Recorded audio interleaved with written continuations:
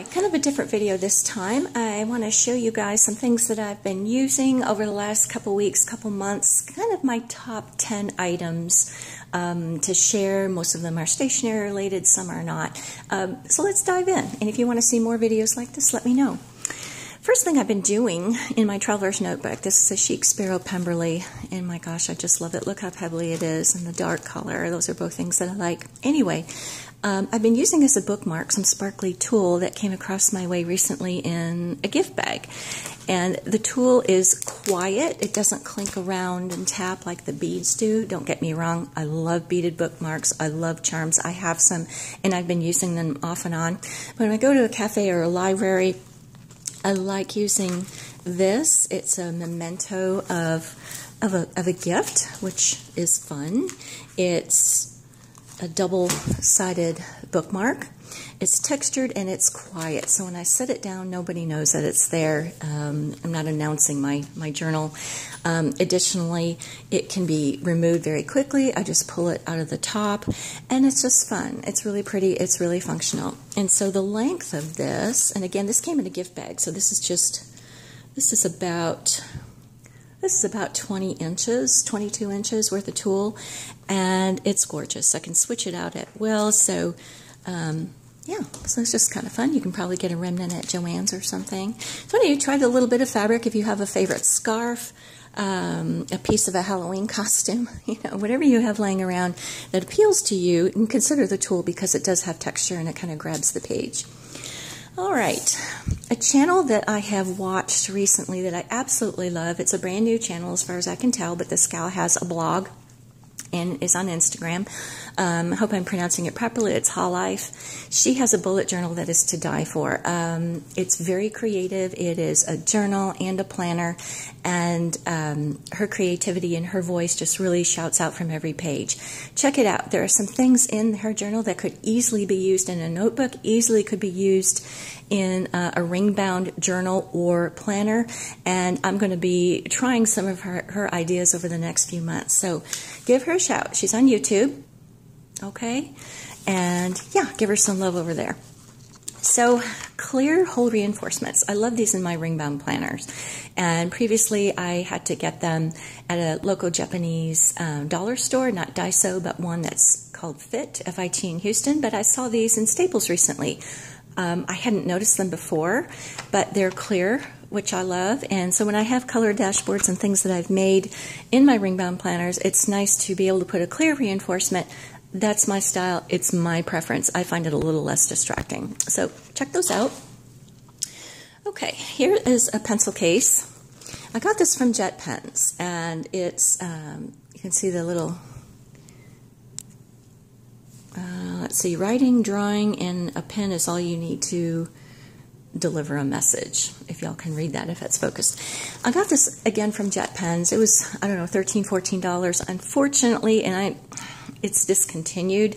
They may have some left, I don't know.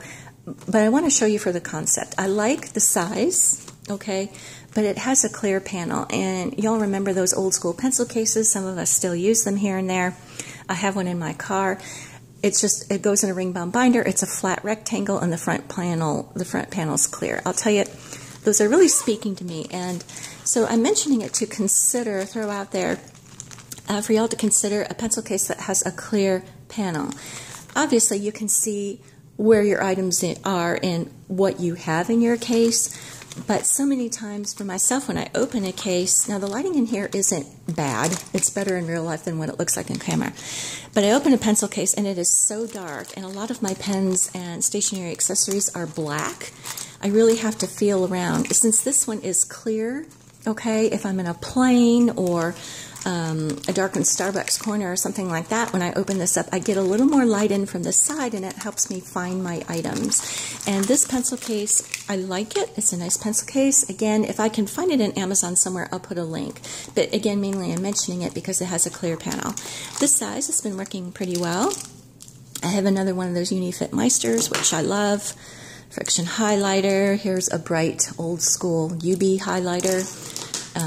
Scissor set from Jet Pens. So this is what I'm carrying with me on the go. A double-ended, dual-tipped permanent marker. This is one of these pens from my Gilio. Another Friction, just to give you an idea of how much this will hold comfortably.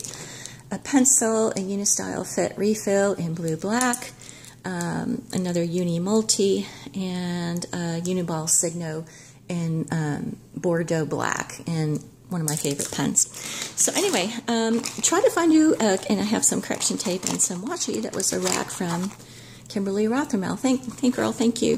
So try to see if you can find some pencil cases with a clear panel, and I'm really thinking I'm like this close going back to the old flat rectangular ones because they're flat. They, you know, I cycle between things. I don't know, and I'm a bit of a pencil case collector. Okay, enough said about pencil cases. Okay, so Jet Pens is offering a purchase choice right now where you can try an assortment of blue black pens. Some of these I got from Jet Pens, some of these I got from Tokyo Pen Shop. Love them both, especially Tokyo Pen Shop. They are just really quick with emails, quick with shipping, etc. Some of these are in the Jet Pens recommended collection, but I first found out about blue black ink, or had my attention focused on it, from Kimberly at Tokyo Pen Shop. She likes the color. She suggests it as an alternative to try other than black. Apparently it's a very popular color in Japan, and you know, I like black. Black is fine, but for myself, the lighting I work with, I find black a little harsh to use in my planner and journals. Anyway, so this is what I'm doing. So I got an assortment of these. My favorite right now is a Uniball Signo RTI, and this is a 0.5, and it has a nice chunky feel, a nice grip that doesn't have that bumpy stuff, and it is refillable, and it holds a boatload of ink. See how wide that is? And I'm really liking that. So I'm carrying that in my Pemberley, my personal size traveler's notebook, in the second pen loop that I added along with my Unifit Meister. So that's a cool pen.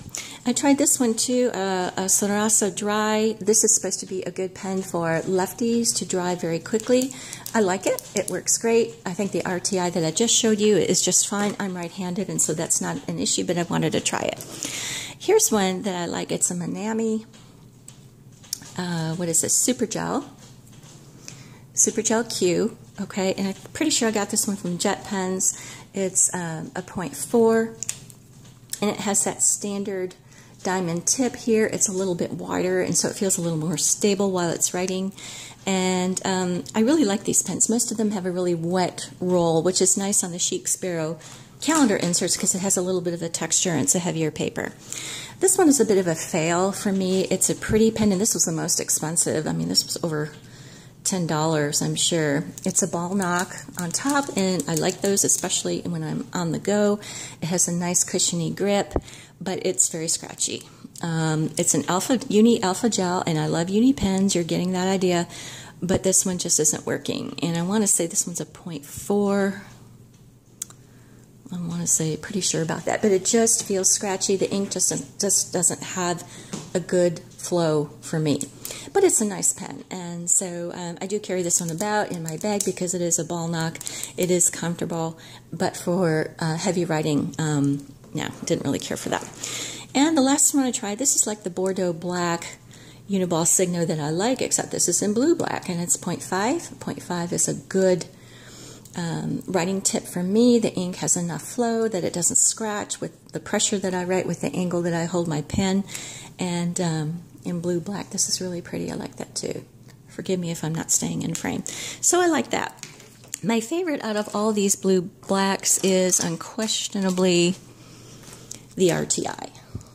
It's just comfortable. It's a little more professional looking if that's what I want, but it's wide and it holds a boatload of ink. I really, really like that, and it's refillable. Usually the thicker pens like that in that style are not. So in my last order from each of Jet Pens and Tokyo Pen Shop, I loaded up on blue, black refills for my Meister pens right here, and for the Uni multi-pen that I have. I love blue-black. I'm really liking that color. So anyway, try that color. Have you tried it? Do you like it? Let me know below. Give it a go. Again, it's a nice alternative to black. Nothing wrong with black. I like it.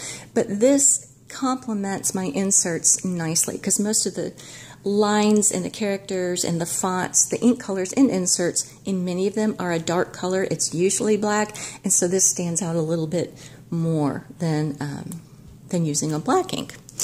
Okay, oh, here's one more blue-black. I'm so sorry. This is my Filofax new pocket, and I'll be doing a video on this soon. Here's the last blue-black. Sorry about that. This one's uber thin. This is a Sakura ball sign, okay, 0.04, and it's really thin, as you can see. And the Filofax elasticated pen loop on this cover story is very, very narrow, and even though it has a wider grip down here, this grip is smooth plastic, and it fits, because it's so narrow, it fits in here very well. Okay. And here are a couple non-stationary items. Cherry chapstick. And I love this. It doesn't sting my lips. Chapped, dry, cold weather means chapped skin. It has just a little bit of a tint. It's cheap. It's available at the checkout at Target and most places.